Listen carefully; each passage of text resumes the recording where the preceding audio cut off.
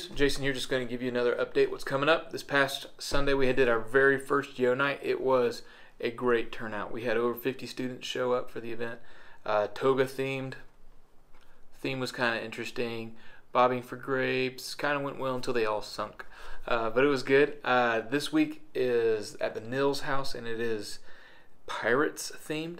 So come with your pirate gear. It's going to be tons of fun. Just a couple other things to remind you of. This coming week, we are starting our VBS for rising 5th graders. So me and some of the other leaders are joining in on that.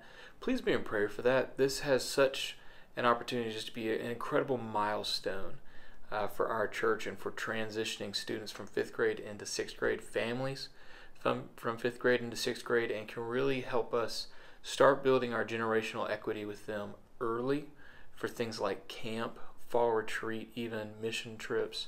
So this has the potential to unlock some amazing doors for us.